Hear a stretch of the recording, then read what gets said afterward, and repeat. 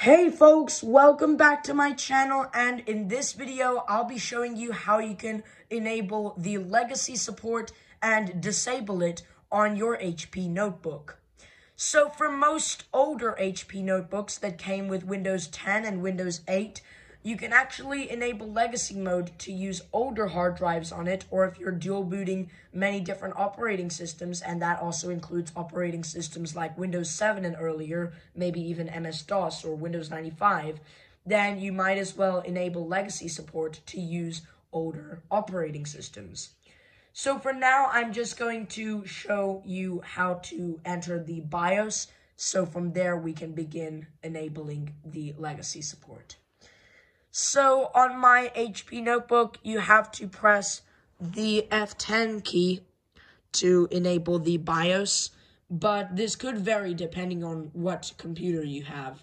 You can check your documentation about that. But for now, I'm just going to press the power button and immediately start pressing the F10 several times. And now it should come up with the BIOS setup over here, the setup utility. And here's how you should know if you're in UEFI mode or not. So if I press one of the random letter keys on my keyboard, like the C, for example, yep, it makes a beep noise and it's a high-pitched one.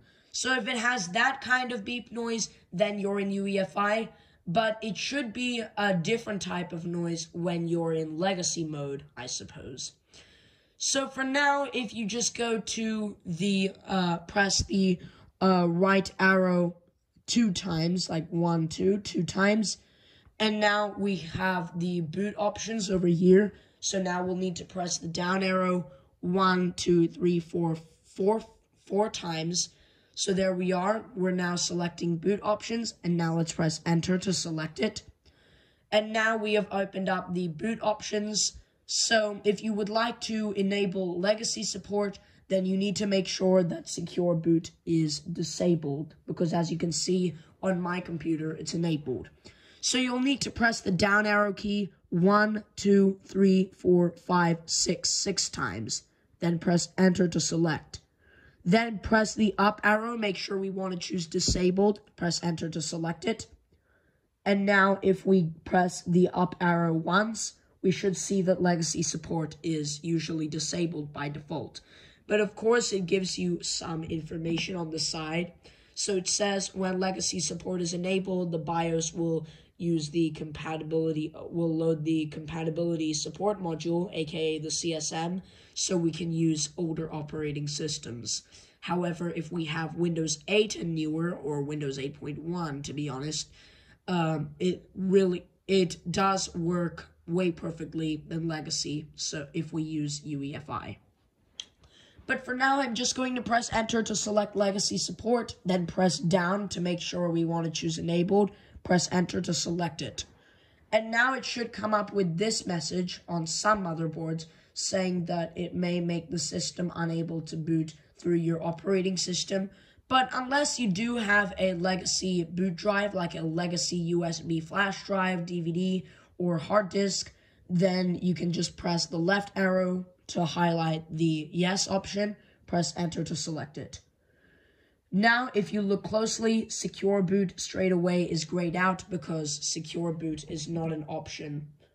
Sorry, I just didn't really position my camera properly.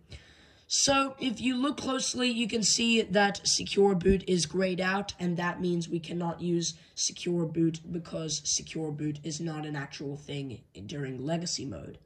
So now we can press F10, and now it should say exit saving changes, so press enter to make sure we want to choose yes. And now after a while, it should come up with this screen, saying that a change to the operating system secure boot mode is pending, and it asks us to enter a passcode. So it's just asking about secure boot, and also I think it's about legacy as well. So then it gives you a 4-digit code, and after you enter it, you can press enter. In my case, the 4-digit code is 5534, so I'm just going to type in 5534 and press enter. And I'll quickly just boot into the BIOS because now I'm going to show you how to disable it. So again, you have to go to System Configuration, then go to Boot Options, and then press the down arrow key 1, 2, 3, 4 times, then press Enter to select, up to Disabled by pressing the up arrow, Enter to select, press left, yes to Enter to select, yes, and now we want to press down, make sure we want to choose Secure Boot, press Enter to select, then make sure that it is enabled and press Enter to select that because Secure Boot is recommended to be enabled by default. Now I'm just going to save the changes, press Enter, and immediately just press Escape after that. Alright, and I guess that's how we can enable and disable Legacy mode and switch between Legacy and UEFI, and also enable and disable Secure mode or Secure Boot mode on your HP notebook. Again, this may not be available for all HP notebooks, but yeah, I mean, like, it depends. But anyways, we'll conclude this video. Let me just turn off my machine. And that'll be it. So thank you for watching this very short video, or maybe it's going to be a long one. If you enjoyed it, please give it a big thumbs up and subscribe to my YouTube channel for similar videos. Also, please make sure you share this video with your family and friends if you found something interesting or something a bit funny. And with that, I hope to see you in my next episode.